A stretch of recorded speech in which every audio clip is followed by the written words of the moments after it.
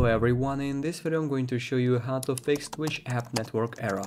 So actually it is very quick and easy. I'll show you how to do that, but you need to watch this video till the end so you won't miss any important steps.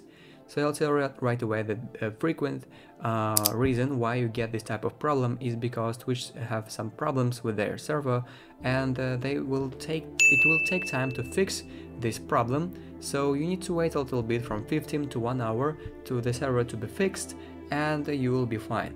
But if the problem still persists and you think that the problem is on your side, you need to go to the settings on your device, and here you need to first of all go to the Wi-Fi and check if your Wi-Fi is connected to the internet or not. Otherwise you need to choose another Wi-Fi connection here. Now go back and go to mobile service. Turn off mobile data for a while and then turn it on again. It will reload all the connections on your phone. Now go back, and you can also turn on airplane mode for a second and then turn it off again. It will do the same work as mobile data did. Now scroll down if the problem still persists and go to General with the little gear icon. Go to iPhone storage to see everything that is stored on your device. Scroll down this list of applications until you will find Twitch.